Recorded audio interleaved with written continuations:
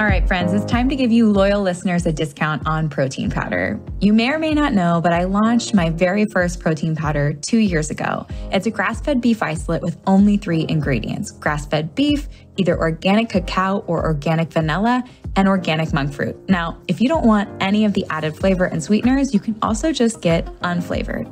And no matter what flavor you choose, you're getting over 23 grams of protein per scoop, which is going to keep you full and satisfied between meals.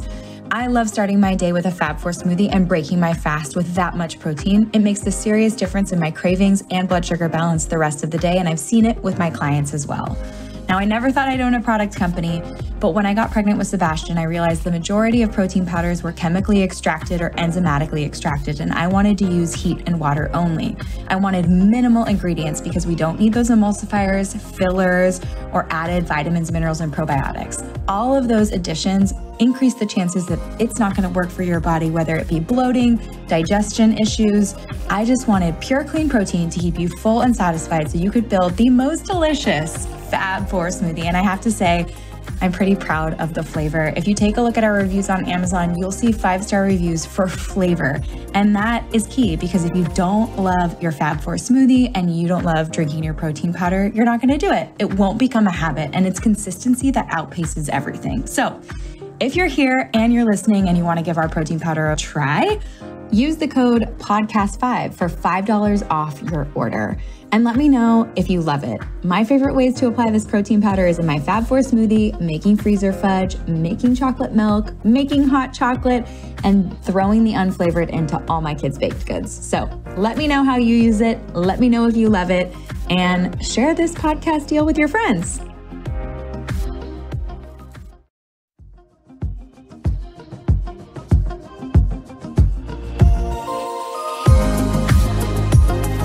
Welcome back to the show. I am sitting in my home office, smiling ear to ear and doing my own little happy dance because I just received the email that the Be Well by Kelly protein powder is on its way to Amazon. So by the time this episode comes out, my fingers are crossed that it's been accepted and it's available to you online.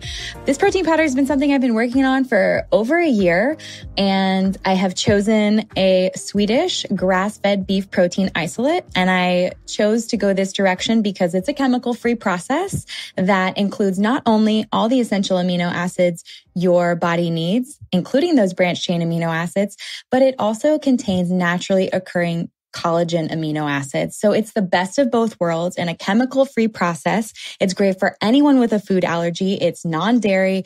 There's no egg, no soy, no gluten, and the formulation is very simple. It's that grass-fed beef isolate plus organic vanilla or organic cacao and organic monk fruit. So you have vanilla, chocolate, and unflavored depending on your preference. And it's over 20 grams of protein and an easy, simple way to build a whole food Fab4 smoothie. So I'm thrilled. I'm so excited for you guys to try it. If you try it and love it, review us on Amazon. Let me know how you are liking your Fab4 smoothie with the Be Well by Kelly protein. And just know that I really appreciate you guys. I'm just been so excited to provide products and courses and really just get to know my audience a little bit better and continue to bring awesome people on the show. So let's get to the point. It is time for the Be Well by Kelly podcast. And today's guests are two of my friends, two people I look up to very much and have been following for a very long time, Rodgers and Robb Wolf. Rodgers is a registered dietitian with a clinical practice helping people recover their health through real food. Her blog, Sustainable Dish, started as a healthy, locally sourced recipe site, but has grown into a much deeper dive into food systems. She has spent the last 18 years living and working on an organic farm that grows vegetables and raises pasture-raised meat. She met Robb in 2011 after reading his book, The Paleo Solution, which I've also read and you should read, which has sold nearly 1 million copies. And for me personally, I've followed Robb's work since 2010 and also, like I said, read the book. Robb Wolf trained as a research biochemist. Robb discovered that the optimal human diet is one that most closely mimics our ancestral ways of eating before the invention of ultra-processed foods. Both of them have dealt with severe digestive issues, have minds that question everything, and are always looking to find the truth behind commonly held beliefs. In addition to their firsthand experience with food production and deep backgrounds in science, they have read many books, interviewed experts, and have attended a remarkable number of conferences on agriculture.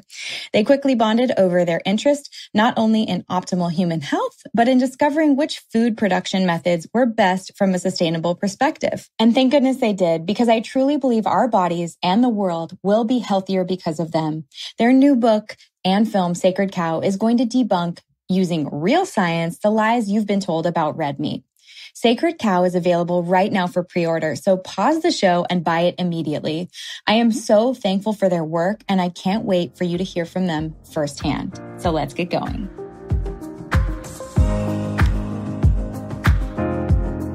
Welcome to the show, you guys. I'm so excited to have you. I feel like I have literally been waiting for this for, it feels like a year, but you've probably been working on it way longer than that. So thank you so much for being here. Huge honor. Thank you. Yeah. I think that Sacred Cow does a really amazing job of breaking down like 3 segments of what people worry about when they're eating meat. Part 1, you make a case for the nutritional side of eating red meat. Part 2, the environmental case. And then part 3 is the ethical case. So I'd love to just kind of really get into the nitty gritty and break it down. So let's jump in. I have a number of clients and followers who don't eat red meat because they have watched a documentary or they think it's bad for them, or worse, it will cause cancer. Can we talk about the health of red meat?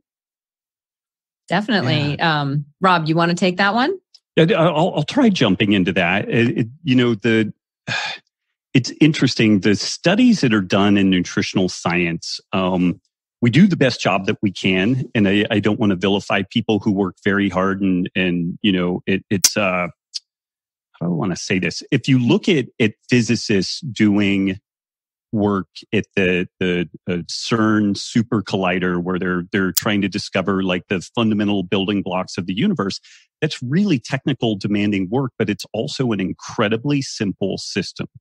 And once you get into biology and physiology and medicine and the interface of our genetics, our gut microbiome, the totality of our environment, which includes sunlight and physical contact and all the rest of this stuff, it's incredibly complex. So I don't want to vilify people in the nutritional sciences for doing bad work. It's just hard work, and it's expensive work, and it's difficult.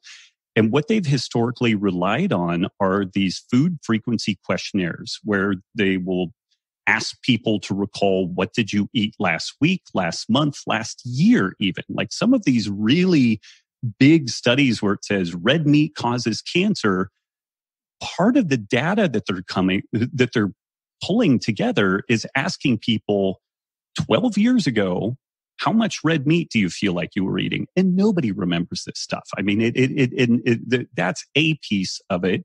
Another piece of this is that the people have a tendency to kind of cater to what they think the test questions are asking. So, people assume that red meat is bad and alcohol is bad and stuff. So they underreport all of that stuff. And there's a pretty famous doctor, John Ioannidis, who has criticized these retrospective epidemiological studies, basically making the case that there is more noise there than signal. Like we really can't hang our hats on much of anything. Epidemiology was very powerful in helping us understand the connection between, say, tobacco and cancer, but the correlation there was like 10,000% for lung cancer, for emphysema, for things like that. When we're talking about the correlation for meat consumption and cancer or heart disease, it's like 2%.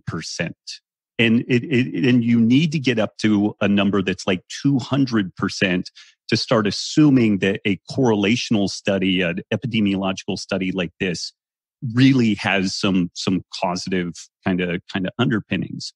And in addition to that, the numbers get really played with a lot. So here's an example of that. In a westernized culture, westernized population, there is a background incidence of about 5% for colon cancer. Everybody has this risk. That's just kind of the background noise that's going on.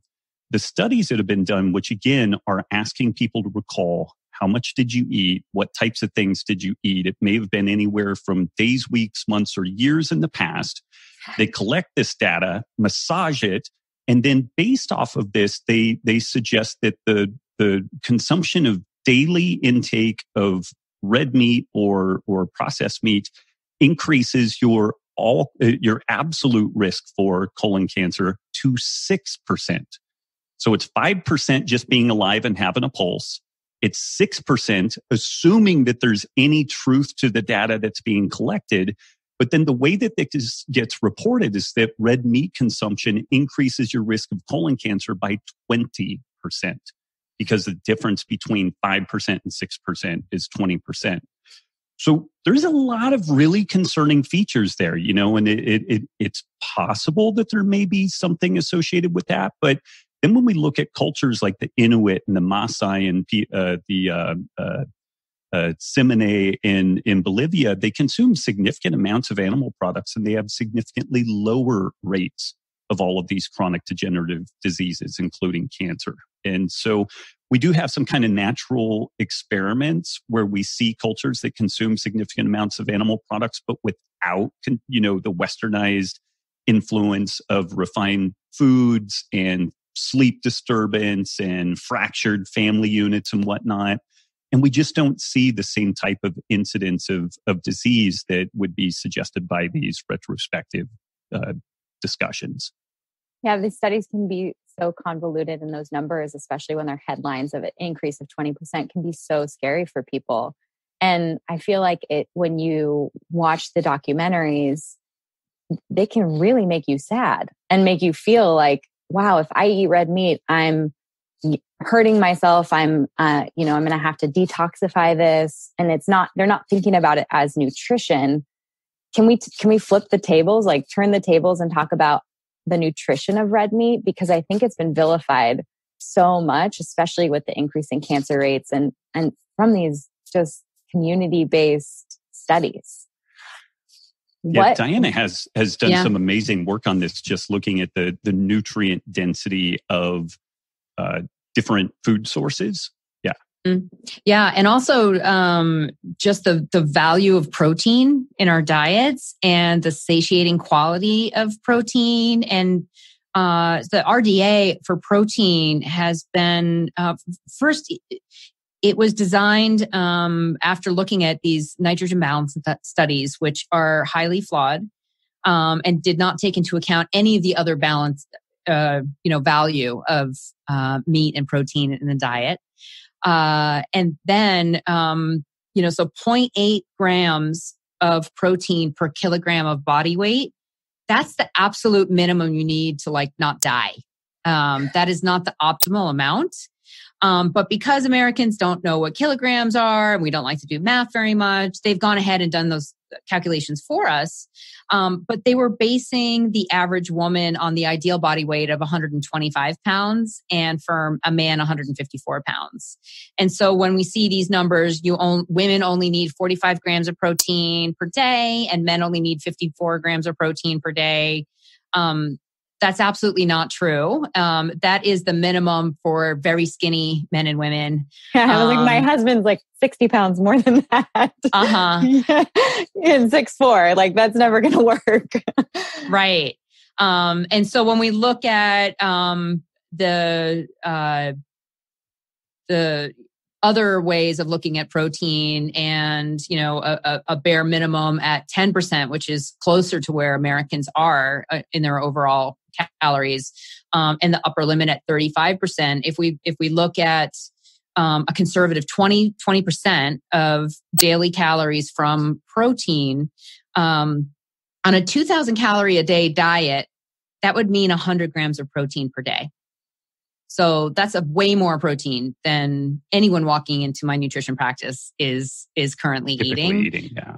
And what I see as a clinician and what we know from studies is that when folks increase their just protein period, they're less hungry and they're less likely to binge on nutrient poor foods.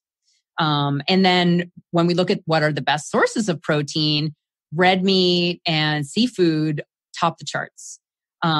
Way better than boneless, skinless chicken breast or, any of the plant-based proteins. So it's less calories and more nutrition and especially nutrition that you can't get from plants like B12, and things that are very difficult to get from plants like iron. So we've got major problems with B12 and iron deficiency worldwide, and those can easily be absorbed from red meat, something that our consumption of has actually just flatlined since 1970. So everyone just assumes we all must eat less meat.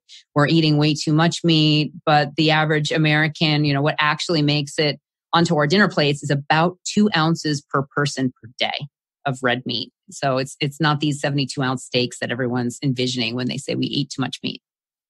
That's pretty amazing, because I can echo your experience in your nutrition practice.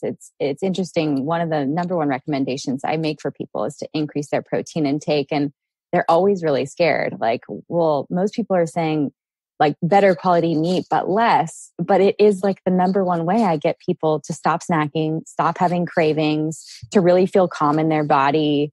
And I think it has so much to do with what protein is a building block for. Hormones, neurotransmitters, like it's amazing. Absolutely. Kelly, it gets out in the weeds a little bit, but there's this concept in evolutionary biology called the protein leverage hypothesis. And it puts this idea forward that all organisms tend to eat to a protein minimum. And it's so interesting because it's true whether we're talking about grazing animals or carnivores or omnivores. But the idea here is that the brain specifically is looking for nutrition mainly in the form of protein, because protein-dense foods tend to come with the most nutrition. So again, even cattle or sheep will preferentially graze on clover versus grass because the clover is more nutrient dense, and that can actually be problematic if taken to an excess. But if we hit that protein minimum, then we tend to be satiated, where we feel full, and we feel full over the long haul. If we undereat protein, and what's really interesting is we see this even in the low-carb ketogenic community, people there are afraid of protein, mTOR and cancer and all this type of stuff. And folks are really undereating protein, and then they tend to overeat fat. So the fix that we see for people getting good body composition and spontaneously reducing calorie intake involves getting your protein on point. And then some people do better on higher carb, some people do better on lower carb. But if you don't eat adequate protein, you will overeat everything else. And it's just kind of a guaranteed deal. Yeah. Go ahead. No, please. Oh, I was just going to mention, for women in particular, it's, I'm sure you've seen that, telling a woman to eat more red meat or just more protein in general is especially taboo in our culture, because women are supposed to be eating boneless, skinless chicken breast, or just light salads, right? And so getting a woman to eat a steak is actually quite a mental exercise that I have to walk with them through. Yeah, I've actually had that same experience, but I'm sure you've seen this in your practice too. You just see the calm come over them. You see them eating less and feeling better. It's just a scary hump to get over for so many of us. What have you guys seen in regards to like body composition changes for people who increase their protein intake? What about like blood test changes? Have you seen anything diagnostically there in your practice with the clients that you guys work with? Yeah. And, I'll maybe tackle one of the extreme ends of this story when we overeat any given macronutrient. So even though I'm a fan of low carb diets, I tend to eat a more fat fueled diet. There's a reality that fat is the easiest macronutrient to store if you overeat it. So this is one of the hazards of a low carb diet. You tend to eat more fat. Fattier foods tend to be more calorically dense. It's easy to overdo. Second to that is carbohydrate. Carbohydrate has to get converted from carbs into fat. And there's a little bit of an energy cost there. It's not super efficient, but we can overeat carbohydrate also. And the fat carb combo is particularly deadly because, you think about pizza and ice cream. Now we start getting into the neuroregulation of appetite and stuff like that. And these really interesting flavor combinations really drive the ability to overeat. But when they've done protein overfeeding studies in folks, it's very difficult to store body fat from overeating protein specifically.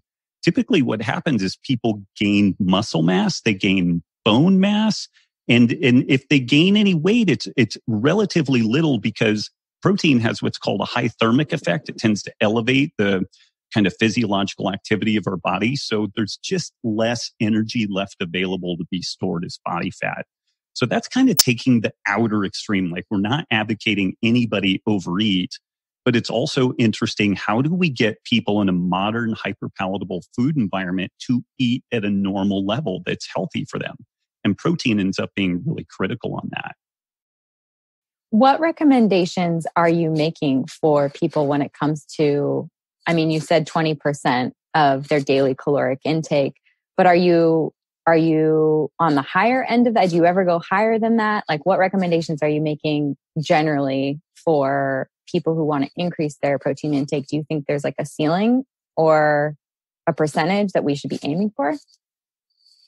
In the book, we have a little 30-day challenge that looks at sustainability and, optimizing your diet. And, Rob and I both probably tend to eat way more protein than even 20% of diet. But what we try to do is just give them general guidelines on where to start because folks are just in general eating way too many carbs and not enough protein. So we have general recommendations, but we're also huge fans of, Whole30, of keto, of whatever works for you, right? And so what we see with a lot of these diets, and even when people initially go vegan, is that they're excluding ultra-processed foods. And that's the real ticket to all of this.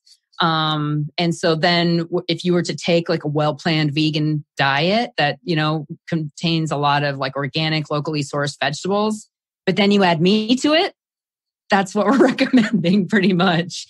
And so that's where we go with the starting point. But then we do have notes for folks if you, are more notice that you're more carb sensitive or less carb sensitive or have different goals. You might want to tweak it this way or that way. And Kelly, like a kind of a rule of thumb, I guess, that we use is somewhere between a gram of protein per pound of lean body mass all the way up to a gram of protein per pound of body weight and or a gram of protein per pound of ideal body weight. And so there's a couple of different ways that we can kind of zero in on that. And this is a little bit dependent on maybe the psychology of the person we are working with so that we can best meet them. If they're really geeky, then we can get in and do a little bit of math and they'll geek out on that. And they're really excited about food scales and measuring. And then other people, their eyes cross and they're just like, dude, tell me what to eat for breakfast, lunch, dinner. And so we, if it's medium-sized female, then we're like, hey, we want you to get at least 40 grams of protein at breakfast, lunch, dinner. These are 7 different protein sources that provide 40 grams of protein in this amount. And then from there, focus mainly on multicolored vegetables, play around if you feel better or worse with like sweet potatoes or rice or different things like that. And then we can kind of customize based off individual needs. Again, as Diana alluded, are they more carb sensitive? Are they less carb sensitive? And even that can change over time, both for the better and the worse. Folks who have a new baby, they become insulin resistant because they don't sleep well. And so somebody that may be motored along great on a higher carb but adequate protein diet, right in that postnatal period, they might benefit from restricting carbohydrate a little bit because that insulin resistance from sleep deprivation becomes a real deal. And as the kid gets a little older and they start sleeping better, then they can reintroduce the carbohydrates because they're sleeping better. So one of the big dangers that we see across the board is making recommendations that are simple enough for people to get and be able to action on them. But then what people love to do is pull out a stone tablet and carve them into like religious law. And they're like, well, no, Rob and Diana said 1 gram of protein, and it's like, no, these are starting points. And then we have to tinker and adjust from there. Absolutely. Just knowing yourself and what you need and knowing that your body is changing based on where you are in your life is so important. Yeah. I have a quick question on that, just because you touched on breastfeeding. One of the biggest fears I have with clients who are pregnant or breastfeeding is lowering their carbohydrate intake, either because they've been told to have 200 grams of carbohydrates a day when they're pregnant, or they're worried if they lower their carbohydrate intake that milk supply will drop. How do you feel about that? Do you want to tackle that, Diana, or do you want me to? Yeah, I mean, I don't think that breastfeeding is necessarily the time in your life when you want to be calorie restricting, overall, right? That's probably the worst time to be doing that. I've had 2 kids, and I was thrilled that I could just basically eat whatever I wanted. Whatever I could think of, I just ate it, and I was still losing weight and, able to breastfeed my kids. And I mean, it was like one of the happiest times of my life. Yeah. But I get it. You do get more, the sleep deprivation is no joke. And folks do struggle with weight loss and insulin resistance and all that kind of stuff. So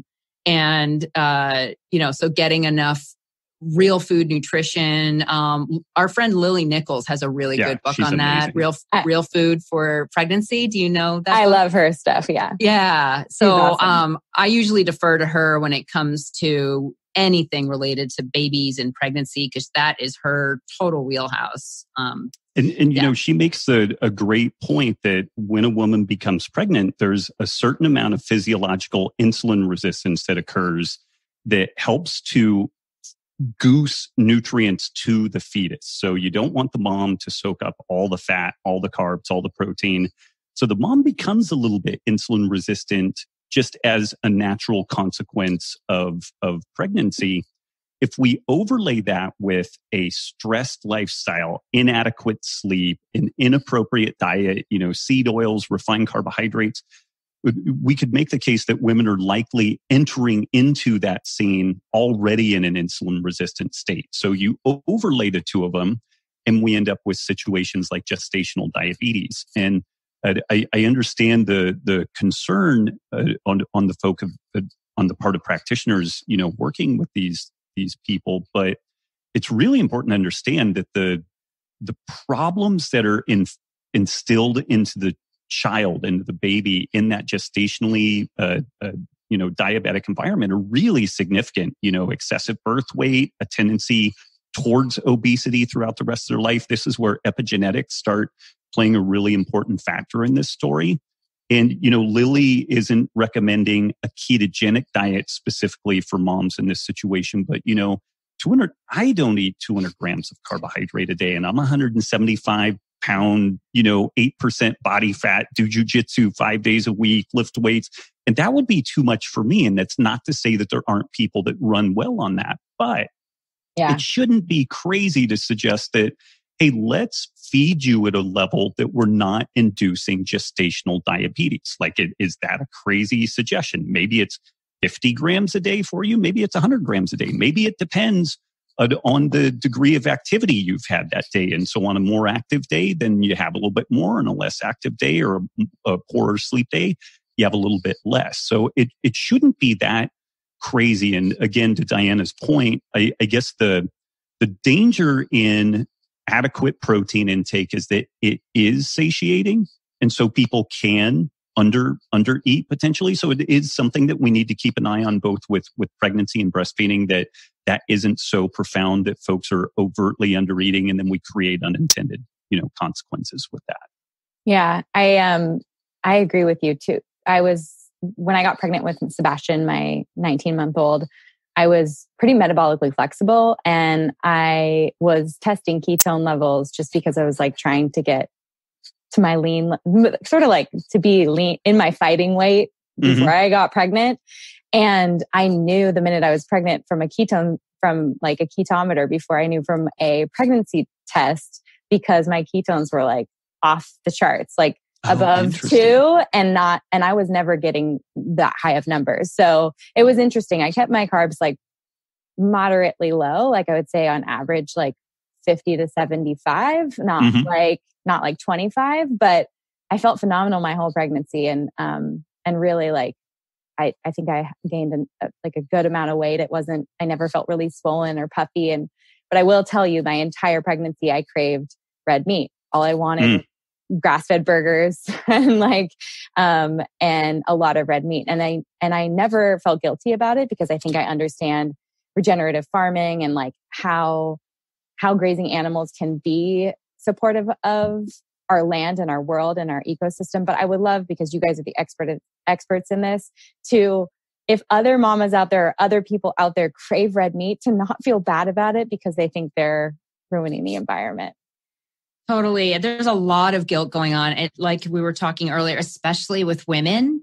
They, don't want to kill beautiful animals. They, want to save the environment and they want the best health. And if you listen to any mainstream health source, all points go straight to don't eat red meat, right? Right.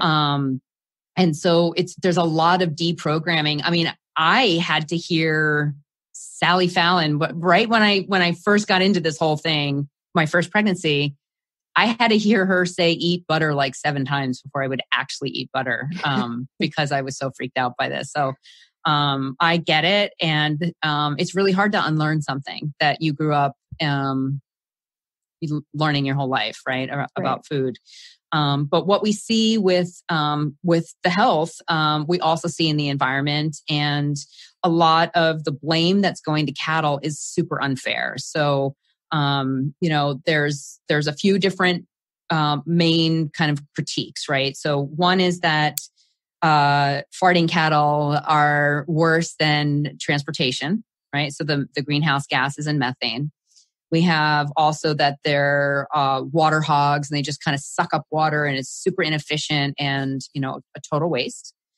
That why would you graze cattle on land instead of just planting tomatoes or carrots or potatoes, because you would get so many more pounds of food that way. So the land use argument, water, land use. And then there's a feed use argument. Food. Yeah. That they're eating grain that we could eat directly, and it would just be a lot more efficient if humans ate the grain directly. And it's 12, sometimes 20 pounds of grain is what you hear per pound of steak. So pick a whack-a-mole, and we'll try to pick one, and we can go start down it. Yeah. Let's start with climate change and methane, because I think that's one of the biggest ones that people talk about. Sounds good. Okay. Well, when cattle digest their food, the rumen in their stomach, the bacteria in their stomach, break down the cellulose into emit methane, basically through their digestive process. The cows actually belch it out. They're not farting it out. They're burping it. When the methane goes into the atmosphere, after about 10 years, it breaks into H2O, water, that becomes part of the water cycle, like rain. Mm-hmm. And CO2, which is actually taken up by plants. They give off O2, which is what we breathe. And then the carbon molecule goes down into the grass and into the roots. It's leaked down to the microorganisms. There's this whole magic symbiotic relationship between the microorganisms and the grass. And carbon can actually get sequestered as the grass goes back. And that's the thing we call soil. And so when you look at a natural animal going through this cycle, and before we got rid of all the bison and elk and pronghorn, there were way more ruminants in North America than there are today with just cattle. So it's not like we have more methane breathing evil animals than we did before. Anyway, so when you compare that to fossil fuels and taking up locked carbon that's been in the atmosphere for millions of years, extracting it out and then pumping it directly into the atmosphere as CO2 and methane, that is a much more toxic process because it's not part of a cycle. There's no equilibrium to that. Exactly.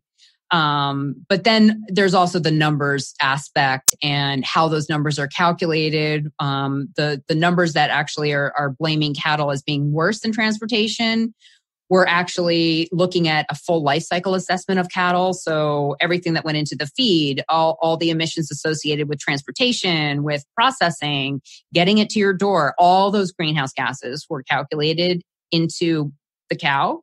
Versus for transportation, when they did those the calculations against it, there is no life cycle assessment worldwide for transportation.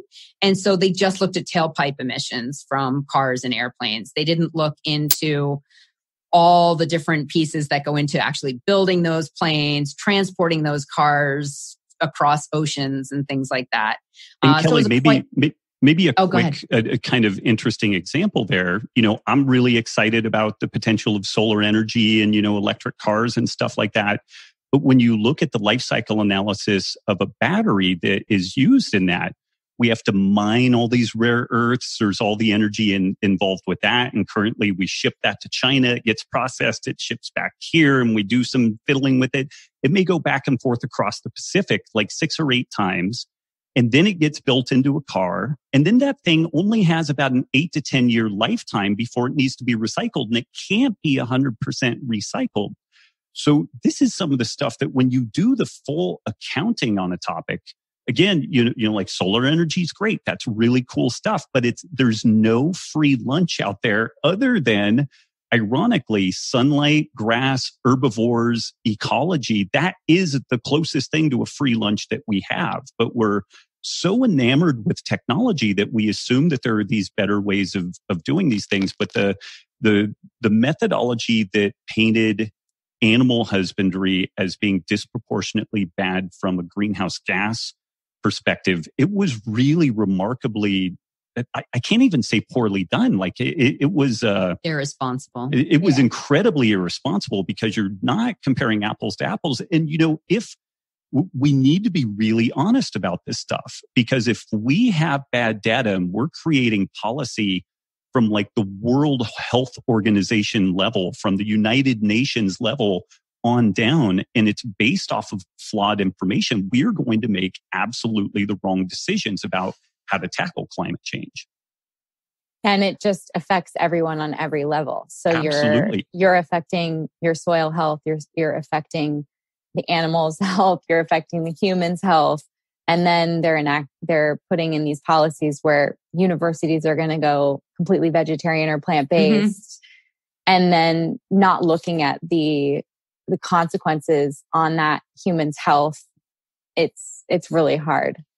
Exactly. And so I don't think we have time to get into all of the nutritional arguments, but what we did do is outline them and back them up with peer-reviewed science in the book. But we also have a film coming out as well. And we, because a lot of people don't have the time or might not know ranchers that are doing regenerative agriculture, we wanted to bring that to them. And so we visit with ranchers who are restoring millions of acres just with cattle. And then we talk to, ex-vegans. We explore ethics. We look at nutrition science, all of that there. And then Rob and I are also making a course called Meat Curious. And it's for folks. That's cute. It's for anyone that maybe either cut down on their meat or is worried about their meat consumption, or maybe were a vegetarian or vegan, anyone who's sort of on the fence and worried, we're actually walking them through all of this in a course format. So we're really just trying to, help folks and then provide them with resources on how to ethically source better meat. So when will the film be available and when will the course be available? The course will come out with the book July 14th, which is the launch date for the book. The film I am wrapping up right now. So we just did the narration. Nick Offerman is actually the narrator for the film, which is really fun. And we're just in those last stages of color and sound and all of that. So I think the film, I'm hoping that it's going to be ready for everyone, at least to get a sneak preview. Maybe later in July, early August, just at least for a sneak peek before it then makes it on to a major streaming platform. Oh, that's so exciting. I literally cannot wait. Thank you. It's going to be amazing. We'll make sure that this podcast goes up the week that it is released so that people can all get their hands at least on the book and anxiously wait for the course and the film. So let's pop into the couple other topics that you were talking about in regard to environmental case, about cattle taking up too much land, too much water, and too much resources. Kelly, the water usage story is really interesting. And this is one of the things that is thrown around, really painting a picture that plant products are more efficient from a water usage perspective than animal products are. And there was actually a fantastic paper, Diana, it came out of the Netherlands, right? Where they did the kind of analysis on green water versus blue water versus gray water. I didn't look at where it came out of, but I know the author's name is like Hoekstra or something that. Yeah. So it was a really well done paper. And interestingly, the authors of the paper make the case that animal products are more water intensive than, say, like plant-based products. But what's interesting in that is they have these three different designations of water. Green water, which is water that just falls from the sky in the form of rain onto the ground. We have blue water, which includes lakes, streams, and underground aquifers. And then we have gray water, which is kind of the wastewater element of, whether we're talking about a car wash or a farm. It's the kind of effluent that comes out the back end of the process. And what these folks did is they counted all of the water that goes into feeding grasslands, watering grasslands as water usage. But it's literally, it cannot be used for any other purpose other than watering grassland.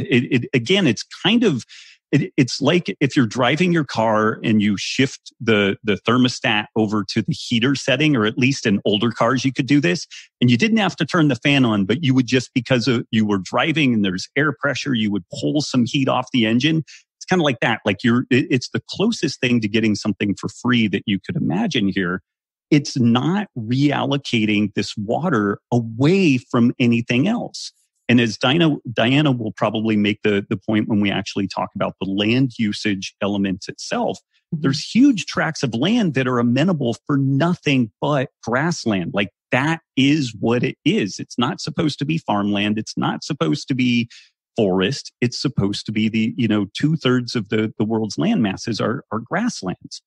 And so when you account for that, and again, looking at this paper, we are drawing a different conclusion than what the study authors concluded. But when you account for the fact that you're getting food from environments that can grow no other crops, that the rain was going to fall on that land one way or the other, then the animal products end up being actually incredibly efficient because it's not reallocating that water resource from somewhere else.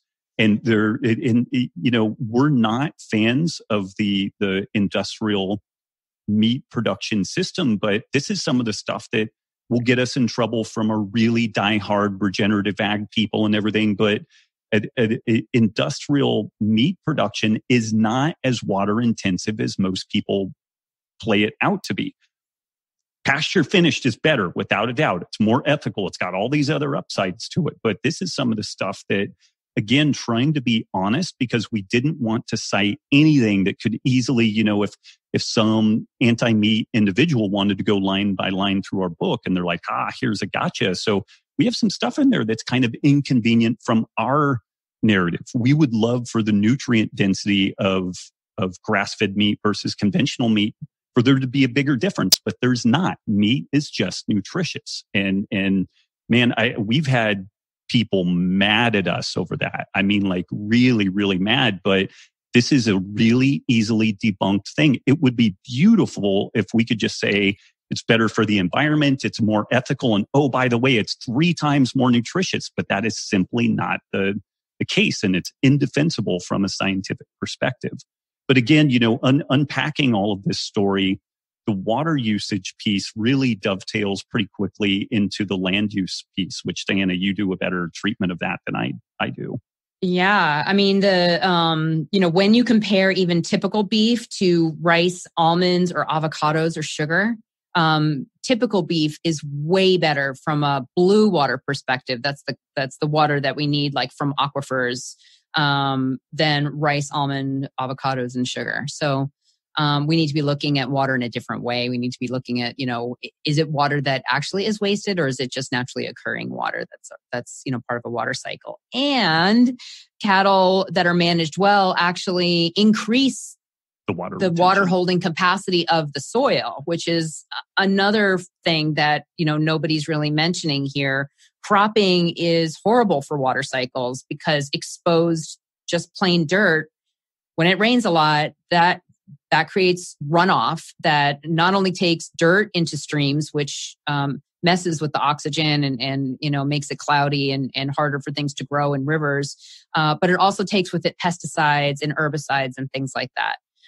When we have really healthy grasslands with nice deep roots, lots of carbon in there, which actually attracts water, then a little bit of rain actually really makes a huge difference. And in the film, we go to Chihuahua, Mexico, and it is a dramatic difference between the ranch we're on, which looks like the Serengeti with these massive grasslands. I mean, it's breathtaking. But the whole entire drive to his ranch, same amount of rainfall, about 8 to 10 inches per year, barren desert, like with just some scrubby trees, hard pan soil that is just impermeable, practically cement. Wow. And he's doing this all with just cattle. That's how he's been able to get the grasses back. So it's pretty amazing.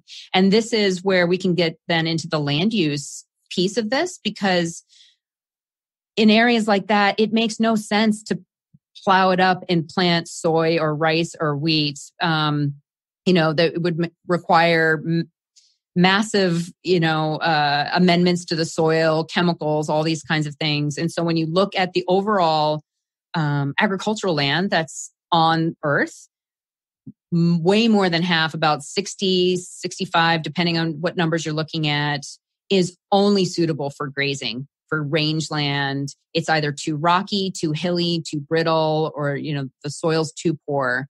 And that's something that a lot of Americans just take for granted. They think that everywhere is sort of like when you're in a plane and you're looking down and you see those green squares and circles. We just sort of assume that the whole world is like that. But of course, anyone who's traveled or watched National Geographic or something like that knows that there's many different ecosystems across the globe.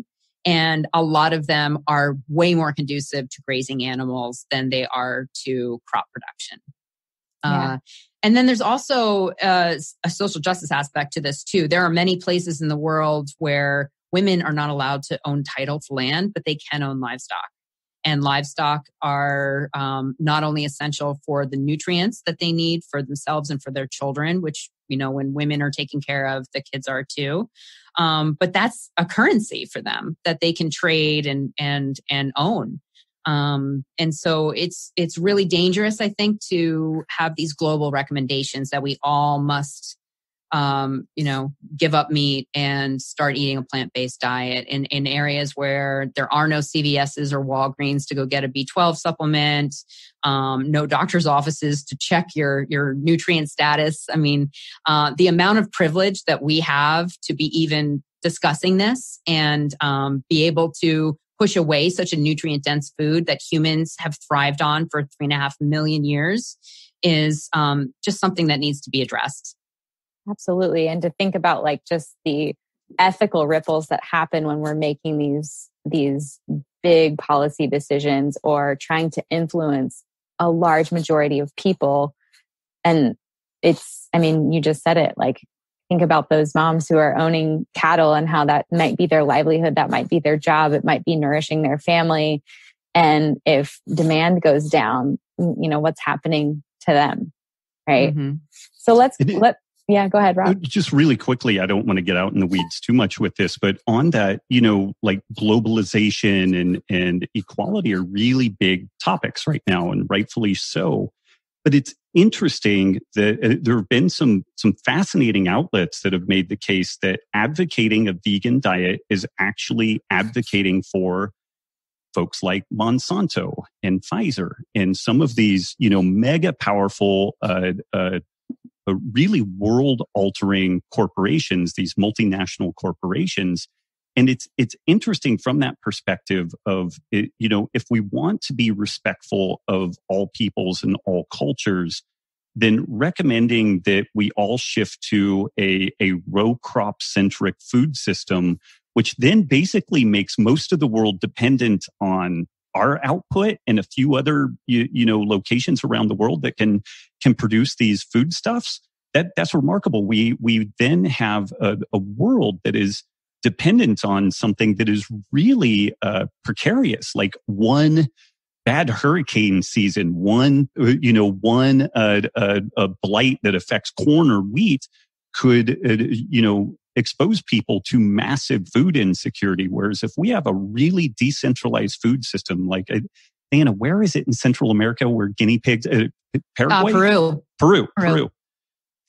Peru, they don't have historically great refrigeration, but they have these big guinea pigs, and the guinea pigs are fantastic at converting inedible foodstuffs for humans into human quality food. And they just happen to be the size that a family can sit down and eat it, and there's no leftovers, and you're done. And it's maybe weird for us, it's maybe different, but this is something that has served that culture for thousands of years. And now we're telling them that they're destroying the planet by following their conventional food ways. That's a remarkable place of hubris, in my opinion, to come from. Absolutely.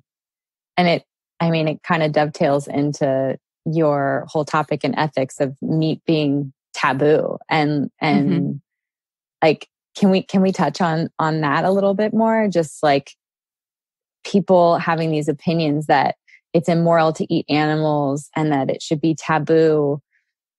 Like, could we really survive on plants? I mean, if we wanted to? Yeah, meat. The other title that we had, other than sacred cow, is scapegoat. And we almost called the book Scapegoat. And it literally, beef is being unfairly scapegoated for our fears about health, our fears about the environment, and the guilt we feel because of our disconnection from food production, nature, our fear of death. Death isn't something that we want to talk about. Most Americans don't have a will, and we don't want to hear about it. We don't want to think about it. And we certainly, don't want it on our plates. And so that's where a lot of that is coming from, is that I just don't want to, I want nothing to die for me. And what they're not realizing is that our current industrial agriculture system is destroying entire ecosystems. Not just one large cow that can feed a family for a year, right? And so when we look at all the death that happens from, first you have to clear land for a field. So you either have to plow up a grassland or cut down a forest or something like that. What happens to all the wildlife that was there? Then we, drive tractors and plow it, and we kill the soil and all the life that's inside the soil. And then we're spraying chemical pesticides and herbicides and killing pollinators. We're having a problem with the bee populations right now. And the birds that rely on these insects are now becoming more extinct. But the great thing is organizations like Audubon Society are actually recognizing the benefits of good grazing. And there's a line of Audubon certified beef out there. And so what we see with regenerative agriculture that requires animals as part of the ecosystem, because it's trying to mimic natural ways, is way more biodiversity and way, way, way more life than could ever happen in a wheat field or a corn field. And so, there's this thing called the principle of least harm. And again, wanting to do least harm is noble. But when you, again, consider all the death that might happen for a block of tofu versus the benefits that you would get from a regenerative, farm like where I live, with ruminants mixing in their fertility into the crop beds and everything, we want that system. We want the system that is actually building soil health and sequestering carbon, not the extractive industrial agriculture system. It's amazing when we try to take over and fix something that's already this like beautiful cycle of sequestering carbon and increasing soil health and increasing the nutrition of the plants growing on that land and increasing the nutrition of the animals who are grazing on those grasses. It's just this amazing nutrient dense ecosystem that's protecting our world. But we just think we can do better by separating and making it fast and quick and tilling soil and planting rows of crops.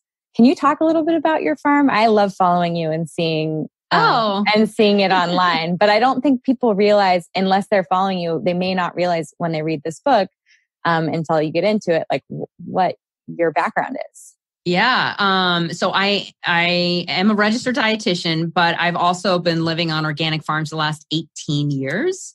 And it started as an organic vegetable farm, but then, you need fertility somehow, right? And so we can either truck in horse manure from the surrounding horse farms, which, sometimes we do. But it's also, you end up, for example, if anyone's grown zucchini, what happens when you don't stay on top of harvesting your zucchini. You end up with these baseball bat zucchinis, right? And so you can either compost those or you can feed them to a chicken who can then turn them into eggs, right? And so we don't waste food because any crop leftovers just get fed to the pigs or the chickens or the sheep. And so at the end of the season, when we plant cover crops or have what we call crop residue. So for example, with our Brussels sprouts, we leave the stalks there. So we harvest the little knobs of Brussels sprouts off and we have a organic vegetable CSA, but then we leave the stalks in the field and we'll bring in the goats and the sheep who love Brussels sprout stalks. We'll plant a cover crop of rye for the winter time to keep the soil in place so that it doesn't blow off in, New England winters, but then we'll graze the sheep and goats on that. And they're getting, great new feed, but then they're also fertilizing the soil at the same time. So I think the goal of any farm should be to be as closed loop as possible. And that doesn't mean that we don't, pull in. We get fish emulsion is one of the fertilizers that we use out of Gloucester because there's, fish leftovers that some smart person decided, to start a fertilizer company that way. So we do use some outside fertilizers. We get praying mantises sent to us in the mail, and we'll release them in the greenhouses to go after any aphids on the lettuce, things like that. But we do try to be as closed loop as possible, and that requires animal inputs and that requires eating of the animals. Because if we don't eat them, you can't just keep them forever. I mean, animals multiply and, somebody has to take charge of their population, right? So we could either let them have a natural death by coyotes in our area, or we could, keep them safe from the coyotes and give them a humane death. And so, I take that very seriously. I'm on the board of Animal Welfare Approved, which is one of the gold standards for humane animal treatment. And then Rob and I also work a lot with the Savory Institute, which is all about teaching farmers regenerative agriculture. And so what a perfect marriage between, regenerative agriculture and then nutrition is really to look at everything from the lens of evolutionary biology and just trying to mimic nature in every way as much as possible. That's really beautiful. I love everything that the Savory Institute is doing, just in educating people and farmers on how to really become regenerative farmers and take care of their soil and their land. When it comes to sourcing the right kind of protein or meat and finding regenerative farms, I know you guys mentioned that there may not be a big difference in the nutritional content, but I think in feeling like you're being ethically responsible and, supporting a better world, how can people source and find the best resources? So we're actually, we do talk about it a little bit in the book, and just kind of illustrate like what a regenerative farm looks like, because grass-fed meat could mean that those animals are just on the same paddock all season for grazing, or it might mean that they're moved frequently, right? And so we're trying to empower people with the right tools so that they can go to the farmer's market or visit a farm and actually know what they're looking for and know what questions to ask. But we also have resources on our website for ethical sourcing as well, and through the course that we're doing. So, folks know even more about that. And then there's certain partners that we're working with that we love. But we always encourage folks to try to find as close a source to home as possible that they feel good about. And it's important, as you said, we think all meat is healthy, and that's just a scientific fact. But we highly encourage folks to support a better system. And Kelly, I'll add a little caveat to that. We do devote some time in the book to not making perfect the enemy of good enough. So currently, grass-fed meat, holistically managed fruits and vegetables and animal products are more expensive. And that is entirely an artifact of a broken food system built on subsidies that guarantee a monopoly by a very few, enormous entities. And so people will often decry the regenerative ag movement, that it's elitist and it's not, acknowledging the plight of people who are living at the margin. And that's why we really make the case that if you are struggling financially, if you're living on the margin, eat as well as you can.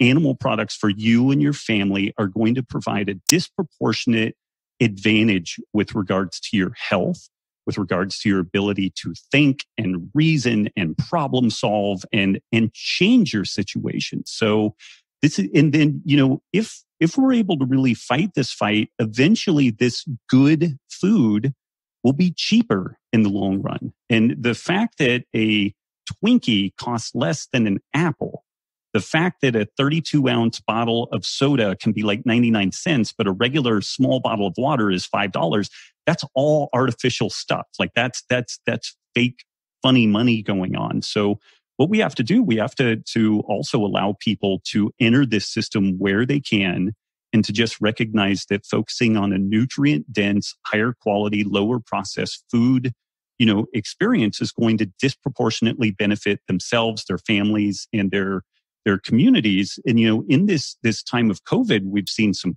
food, shortages and different things like that. That is shining a light on how brittle and broken our food system is. And 1940s, 1950s, we actually had arguably a much more resilient food system. It would have been difficult to shut down the food production of whatever flavor, but because we've consolidated power and throughput into a very few processing hubs, it's incredibly easy to damage or break that system. Yeah, it's also, you talk about transportation emissions. We've got how many production facilities across the country, trucking all over the country, state to state, and we're not thinking about that. And then even I remember learning about respiration rates with fruits and vegetables, and the vitamin C content in broccoli being 25% of what you need in a day, but 7 days later there's it's undetectable. Right. And it's really about supporting your local farmers and buying locally and really trying to just try your best, right? I mean, that's all we can do. Try our best and try to eat as nutrient dense as possible. Exactly. Oh my gosh, I feel like that was really powerful. I should give you a soapbox. That was perfect.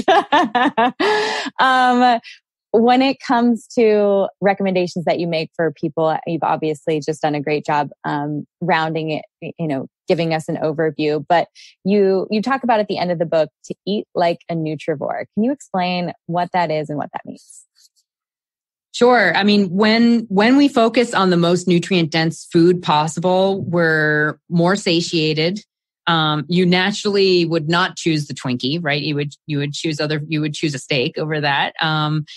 And you're just operating on all cylinders better. It's so So let's take the emotion out of it and show me your diet, and let's figure out how to optimize that in the most nutrient dense way. And that would include, red meat. It would include, organ meats, if that's something you can do.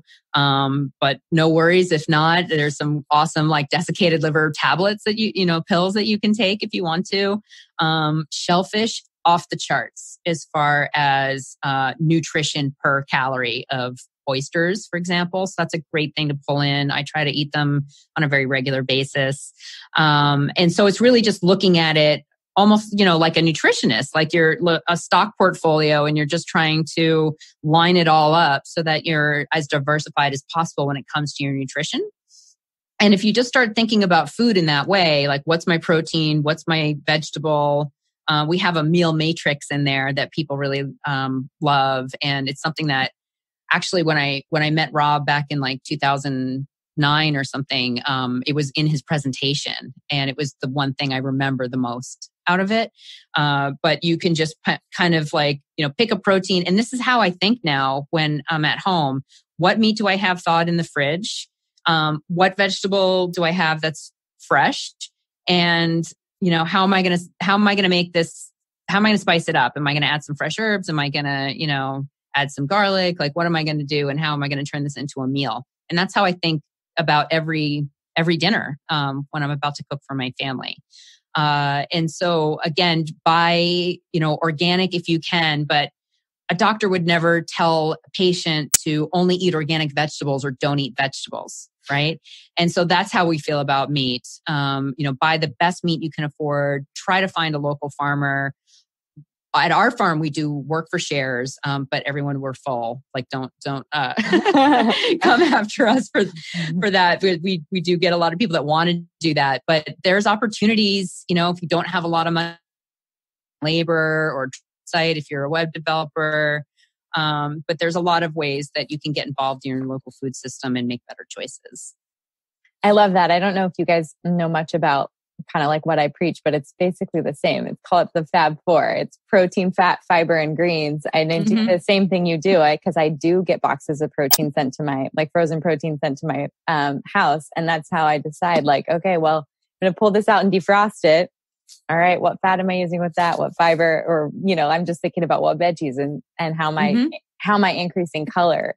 I love that so much. It doesn't have to be rocket science. And if we get used to eating simply, it's amazing what like a cast iron or like a nice little char on a veggie and like a delicious protein can do for you. Mm-hmm. Yeah. And also when you make it simply, you're less likely to overeat. We don't need hyper palatable food explosions in our mouth for every single meal. Totally. Yeah. I will stop on a salmon fillet, but if there's a pizza in front of me, it's trouble. Yeah. And that's true of everybody. Yeah, exactly. Well, this was so awesome. I'm so excited to share Sacred Cow. I literally cannot wait for the film and the course. I will be one of the first people to sign up and watch. So let me know how I can support you guys and get it out there.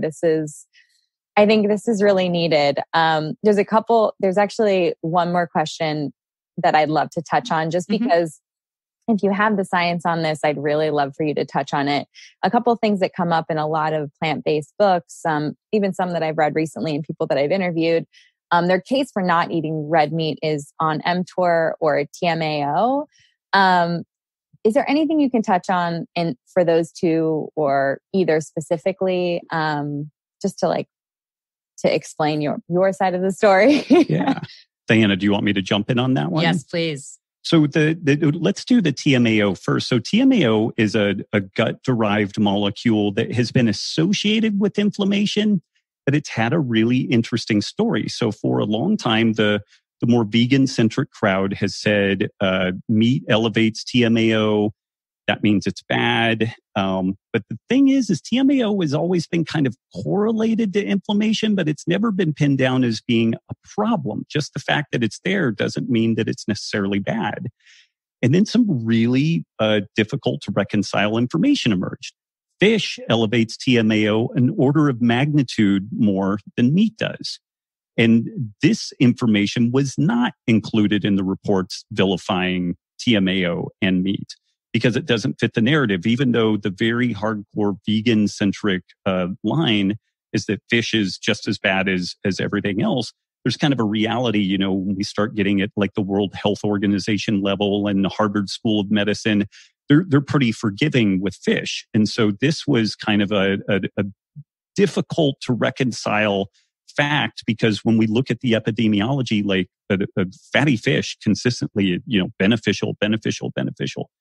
And then some research emerged that was painting TMAO as a net metabolic benefit, that it actually might have some immune modulating benefits. And it was kind of ironic. It's kind of like reading 1984 when they had that giant meeting where the people they were fighting became their friends, and the people that were their friends became their enemy. And it just turned on a dime. And this is what happened.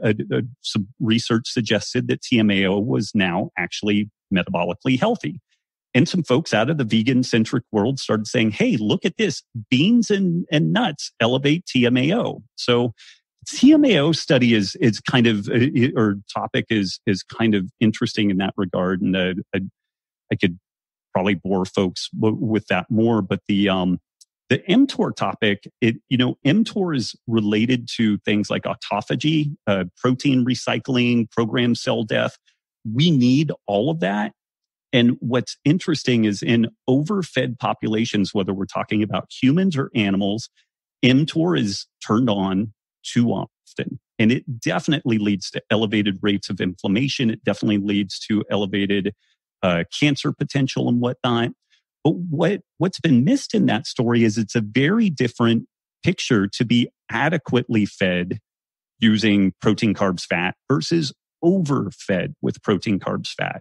So a hyperinsulinemic individual, they have chronically elevated insulin levels. That even though I'm a fan of low carb diets, over the course of time, I've come to recognize that it's not specifically carbohydrates that are the driver of insulin resistance. It's overeating that is the driver of insulin resistance. And elevated insulin levels are one of the primary drivers of mTOR expression. So it's one of the big talks that I do each year. This year is called Longevity, Are We Trying Too Hard? And that one I think is kind of broadly available out on the interwebs now. And so if folks want to really deep dive on that, just look up Robb Wolf Longevity, and they should be able to find that piece. But the real takeaway is if we are eating at an adequate protein level to maintain muscle mass, and here's a quick aside that I almost forgot about. All of us are going to face a process called sarcopenia, which is loss of muscle mass, particularly fast twitch muscle mass. And this is a guarantee. If you live long enough, you are going to eventually lose effectively all of your fast twitch muscle fibers. And this is when we become decrepit and it's very, very difficult to live a high quality of life.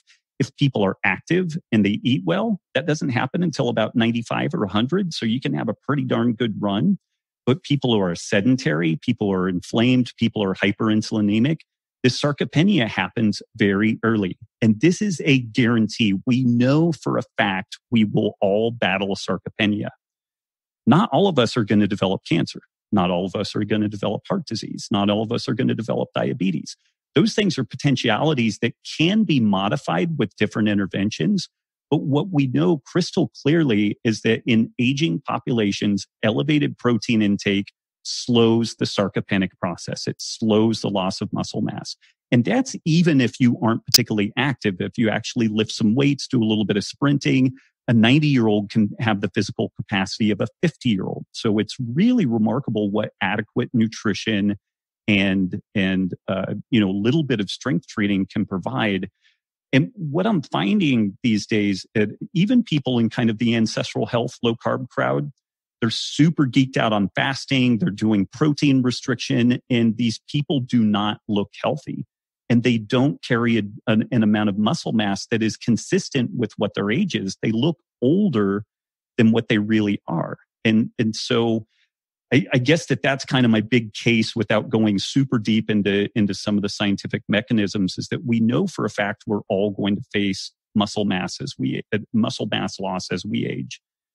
Let's stack the deck favorably there, because having good muscle mass helps to ensure that we don't become diabetic. It's actually a hedge against developing cancer. Like there's all these benefits that come out from that. Whereas like these really extreme protein restriction, fasting and things like that, it's incredibly speculative. And you know, we could make a case that it's probably not that healthy.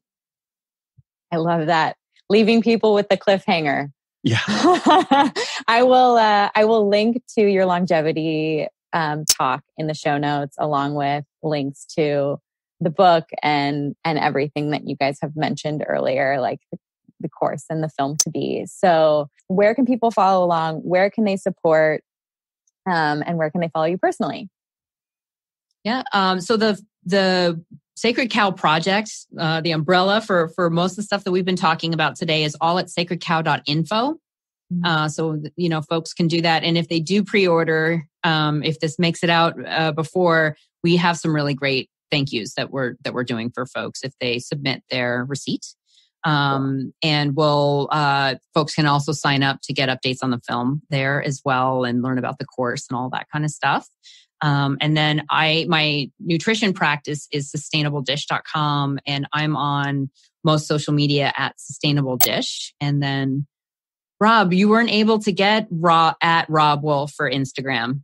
No, somebody, this poor chap that, on Twitter, when Twitter was a big thing, he is also an ROBBWOLF, but it was like Rob_Wolf, and everybody was tagging him on stuff. And the guy is really hilarious. He's a musician, a chain smoker, hard drinker. And he was just like, I hate you and all these people. And so I actually sent him a case of whiskey just apologizing for all the stuff that he got like wrapped up in and everything. He's like, okay, you're not that bad of a guy. But he did ping me and he's like, hey, by the way, I snaked Robb Wolf on Instagram. So I am Das Robb Wolf on Instagram. Although I have to admit, I'm doing as little on social media as I possibly can these days. I find the whole experience to be kind of depressing and toxic. And so I am mainly a broadcast medium there. And then if folks want to actually interact with me in the community that we've built, that's over at The Healthy Rebellion. And it's join.thehealthyrebellion.com. And our goal there is to help liberate 1 million people out of the sick care system. I love it. I feel the same way about social media. It's good that it's a necessary evil, but I do appreciate, because I do watch your little podcast clips on your Insta. Awesome. So it's motivating to pop over to the community. So you guys, thank you so much for your time. I can't even wait. Let's blow this up. Let's get people understanding the real nitty gritty about the nutrition of meat, the ethical case, and the environmental case, because we all want better soil, more nutritious plants, and more nutritious bodies. So I appreciate you guys so much. Thank you so much for your time.